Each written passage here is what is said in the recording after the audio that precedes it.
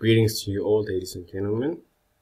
My name is Dr. George Xavier Kordza, and today I'll be giving you some hints and tips on communication skills and the doctor-patient relationship.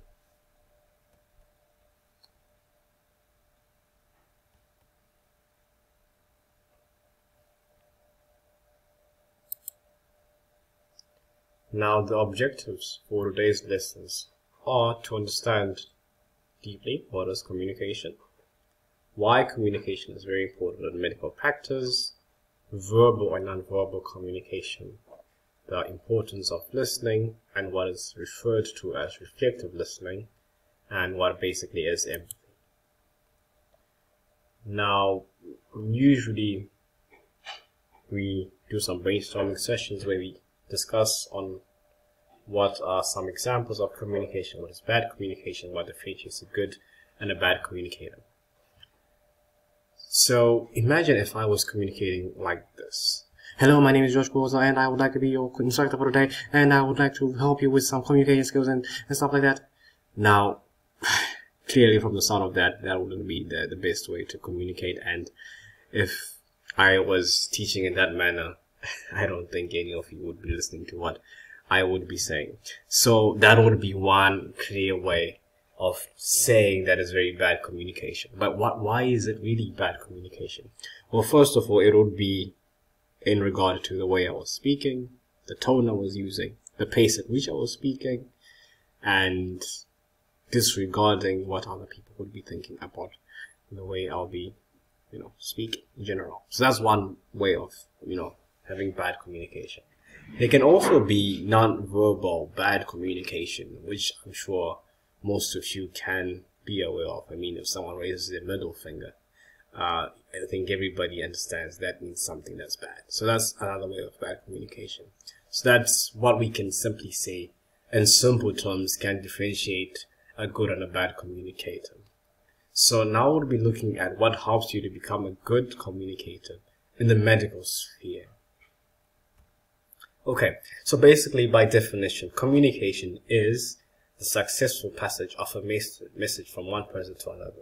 So in medical practice, good communication would be you being able to inform your patient of basically their diagnosis and how to manage it, and for you to be able to understand what the patient really thinks about this diagnosis, first of all, if they are willing to accept your management plan or not, and also to hear and understand the patient's complaints in general.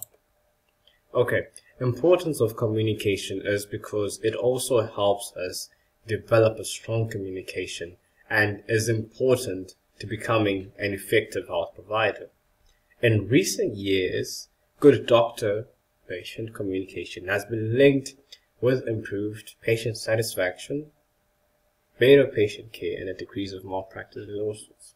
Now, a lot of malpractice lawsuits have been documented to be occurring as a result of improper communication, where a patient does not feel that they had, enough respect or enough information from one doctor, or they feel as if the doctor didn't adequately treat or tend to their symptoms, they can easily sue you. So be aware of how important it is for you to be a good communicator, because regardless of what you really know as a doctor, if you're not able to communicate it, your patient will listen to you. And if you're not able to help the patient understand some of the principles as to why, for example, why is it important for a patient to get a heart transplant? Why is it important for them to get a blood transfusion? Because you have to understand patients have different backgrounds, different beliefs, different cultures, different languages. So it is appropriate for you as a clinician to find a way to communicate with any patient of any kind of background. Alright, so moving on. So basically communication is not just talking. So there is a misnomer or a misnotion that communication is basically just talking. It's not just talking. As well, remember that you can have verbal and non-verbal communication. And communication skills are not fixed or innate, meaning to say that one is not necessarily born with the necessary communication skills. You'd have to learn them, and you can improve them. I can say for myself, I wasn't the best of communicators. I believe I have greatly improved, and it was through my mentors and other guys that have helped me become a better communicator than I was when I was born, of course. Although there can be, some genetic predisposition to you having a certain trait that gives you certain personality traits that helps you to be more leaned toward communication, such as extroversion, right? But even for some introverts, they can still learn some skills about communication and still be able to become good communicators. Now, physicians can improve health outcomes by learning how and when to use specific communication techniques. Now, looking at these images, what can we definitely see? We have image 1 where we have the lady who looks horribly bored by whatever is happening, and image 2 which can really show us what I'm hoping that you guys would eventually be able to do, which is a good patient-doctor relationship. We can see it depicted by the lady who's wearing scrubs is smiling, the patient is also smiling, everyone is happy. In that other first image, no matter what the lecturer is saying or the doctor is saying, this patient or person is not going to listen to what they're saying, and there's a high probability that it's just a waste of time. So to avoid wasting your time in practice as a clinician, go for good communication and make sure you do and try your best to be a good communicator. Now, in terms of communication, we have verbal and nonverbal communication. We have different definitions. People have their own definitions, but in simple terms, communication using spoken words would be verbal. Nonverbal communication would be communication without or in addition to spoken words. That would be in simple terms. Now, in terms of verbal communication, we can then move on to understanding that there's something known as an open-ended or closed-ended question. Now, what is an open-ended question? In open-ended questions are those that require more thought and more than a simple one-word answer. In this case, one-word answers such as yes or no. And then closed-ended question will refer to those which can be answered by simply a yes or a no. Now, let me give you some examples of closed-ended questions. First one being that the doctor will be asking a patient, do you smoke? Patient can easily say no. Do you drink alcohol? Patient can easily say yes. Do you have chest pain? Patient can easily say no, or no, I don't have. Are you sexually active? Yes. These are examples of closed-ended questions. And open-ended questions, we have these following examples. How can I help you today? How can I be of service to you today? Is there anything I can help you with today? Can you please tell me more about your problem? Can you please describe the character of your pain in more details? These are open-ended questions. Now, open-ended questions, looking at their usage in consultations, they're mainly used when you're beginning your consultation, which would help the patient or allow the patient to express themselves freely and more broadly. And then looking at closed-ended questions, these are mainly used to attain specific details from the patient or specific information, which is why you'd want a yes or no answer in this case. Now, in terms of, so just going back to open-ended question. Now, if you're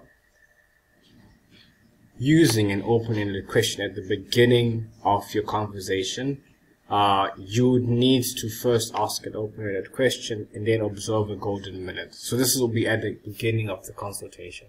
For example, let me give you a scenario where we have a hypothetical conversation. So I can say, hello, how are you doing? My name is Dr. George Xavier Cords, and I'll be taking you as your doctor for today. Then my open-ended question would be, how can I be of service to you today, or how can I help you today? And then the patient would respond to this question. Now, when the patient is responding to this question, my job as a doctor is to keep quiet for at least a minute. 30 seconds to a minute is enough. This is what we'll be referring to as a golden minute. So, for example, the patient can be quiet and be listening, and the doctor will be listening. For example, the patient can say, "Hello, doctor, I've been having some chest pain that's been bothering me for the past 6 months, and it's worse. I'm tired of this pain, and I really need to get some help." So, yeah, the patient will be done complaining, or will be done telling you about their first complaint. This is how we observe in the golden minute. Okay, so moving on to listening, right? Listening is essential for 4 main reasons. First of all, we have to check facts. So checking facts is necessary, and checking feelings, and checking the motivation of the patient, and reflective listening. Motivation is of importance because in some cases where a doctor wants to help a patient, they can only do so much, because if the patient is not willing to change certain behaviors which are found to be risky, then it will be really ineffective for them to be discussing or advising any sort of management plan. So motivation of the patient is important to check for. Okay, so let's just talk about reflective listening for some time. What is reflective listening? This involves active listening, that's one, an expression of empathy, and reflecting the essence of what was said and what you think it meant. Okay, so for example, we have 3 main types of reflective listening. So there can be more than this, but this is basically what I would like you guys to know for now. So we have repeating, rephrasing and paraphrasing, and then reflection of feeling by showing empathy. So repeating, for example, a patient would say, "Doctor, I have some chest pain." The doctor can simply repeat, "I understand you're suffering from chest pain." Rephrasing will be as follows. Patient says, "I feel pain after lunch." Doctor mentions that you are not so well in the afternoon because of the pain. Still, the meaning is still the same, just a different choice of words. Now, reflection with showing empathy would basically be you understanding what sort of feeling the patient is having and you reflecting it back to the patient.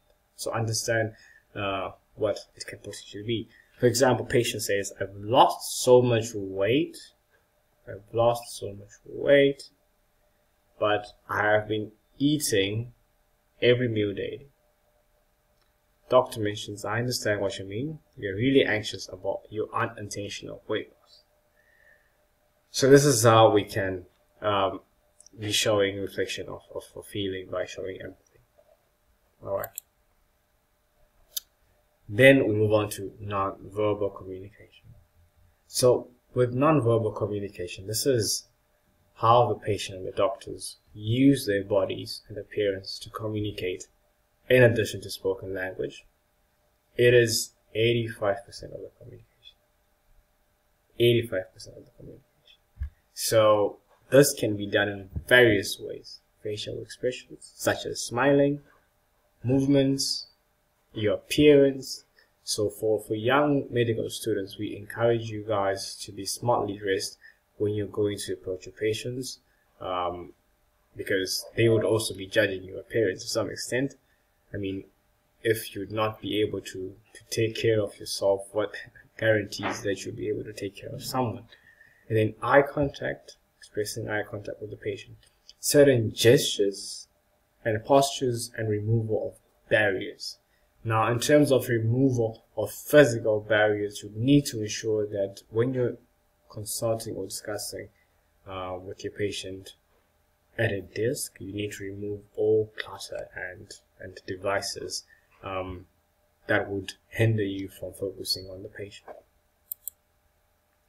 Now, in terms of facial expression, when greeting the patient, make sure you just smile, and then you can also use this opportunity to check if the patient is showing any signs of pain in terms of facial expression of pain.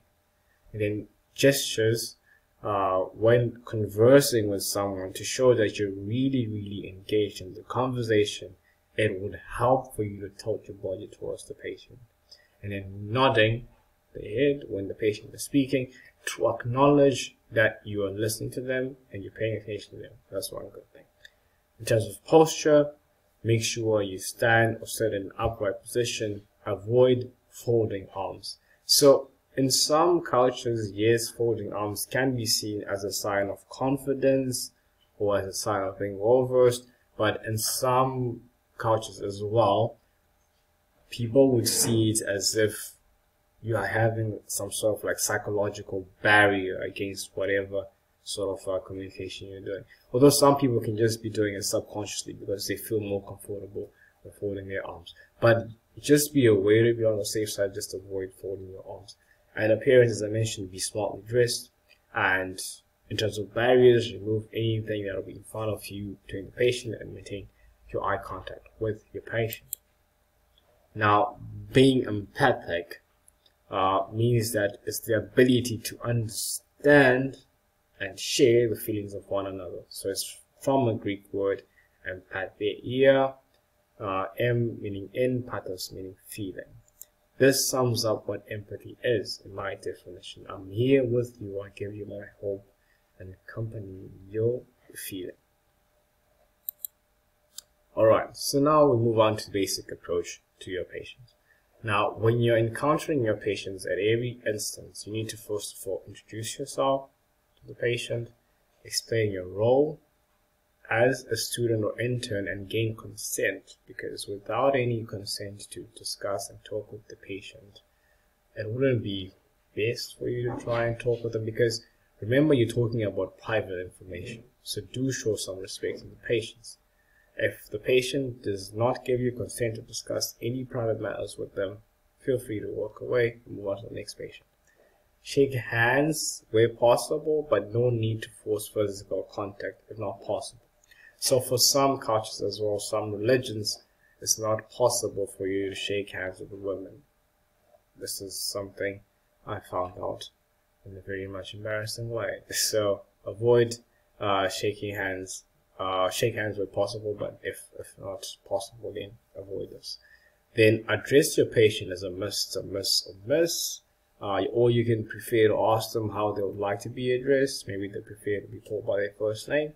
If possible, maintain privacy by keeping doors closed, that is, if they're open, and acknowledge and greet others in the room if you're in the hospital, if you're dealing with inpatient patients. And then always start your consultation with open-ended questions, such as the example I gave you, such as, how can I help you today? Or what brings you in today? Can you please tell me about your symptoms? Something like that. And then remember about the golden minute.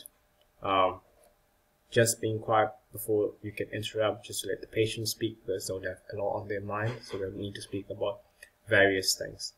Alright, so that brings us to the end of our lecture, a short brief lecture on communication skills. Now, I hope this was helpful for you guys to just understand the basics of communication skills.